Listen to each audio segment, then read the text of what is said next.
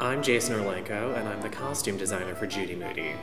I'm Brandon Kirkham, and I'm the design supervisor at First Stage, and I'm the set designer for Judy Moody. Part of my job, which I always enjoy, and I've gotten to do here a couple times at First Stage, is taking illustrations from children's books and realizing them as clothes on human beings, which I find super fun. I fell in love with the illustrations, kind of incorporated those into the scenic design. So because we move from place to place, there are, I think, 5 different locations just on the island. Plus we also go to her bedroom and the classroom a couple times. Just the ways in which we transform the space are going to be little surprises. We also have a fun surprise costume change at the end when Judy Moody achieves her goal of getting a souvenir t-shirt.